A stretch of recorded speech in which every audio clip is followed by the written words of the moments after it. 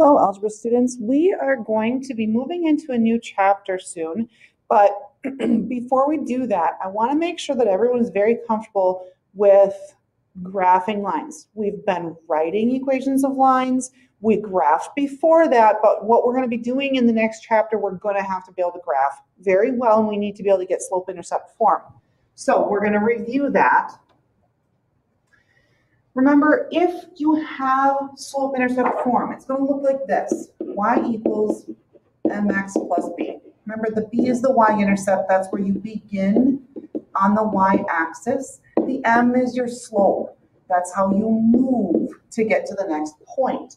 So in number 1, I do a keep change right there. I can see my y-intercept is -2, so I'm starting at -2 on the y-axis.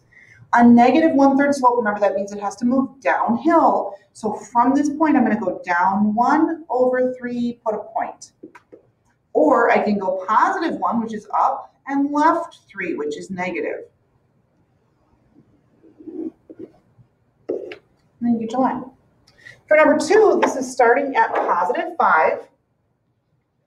My slope looks just like a 2, but I need it to be a fraction, so 2/1. Problem is I don't have room to go up 2 and over 1. So I would have to go -2 and -1. These two negatives don't make a positive. And this does look like a positive slope. So there's my line. In these two problems, I don't have slope-intercept form. But number 3 is very close. I would just need to subtract this 2x to get the y by itself. So I'm going to have that y equals -2x plus, sorry, I keep hitting bells, -2x plus 2, which means I'm going to start at +2 on the y-axis, and my slope is a -2/1 this time. So it's got to go downhill, down 2/1. Or up 2 and left 1. I'm hoping you guys are like, oh my gosh, I can't believe that Mrs. Kempy's making us do this again because we know this so well. That's my hope. In number 4, I've got a little bit more work to do. Let me rewrite that problem over here. 3x plus 4y equals 4. I would start by moving my 3x. So 4y equals -3x plus 4. Remember, we like to have that x part first, so it looks like slope-intercept form. Then we're going to divide by 4, but everything divides by 4. Divide by 4, divide by 4, divide by 4. So I have y equals -3/4 x, and then 4 divided by 4 is 1. So my y-intercept is 1, and my slope is a -3/4, which means down 3 and over 4. So I go negative, or up 3 and left 4. And there's my line.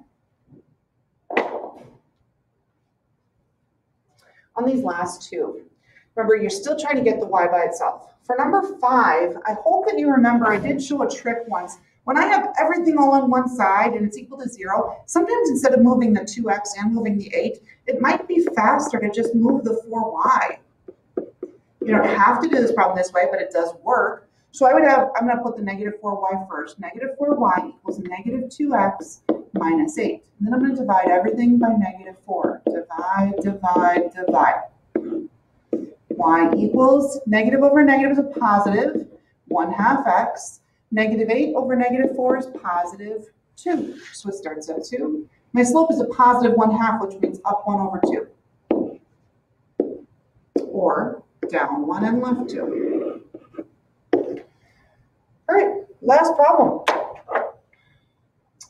The y is almost by itself. I just have to get rid of this -6. So everybody's going to get divided by -6. It's not all in the right order for what I'd like, but I'll have y equals, let's take care of this part first, because that's the part that has the x. -3/-6 is going to be a positive 1/2.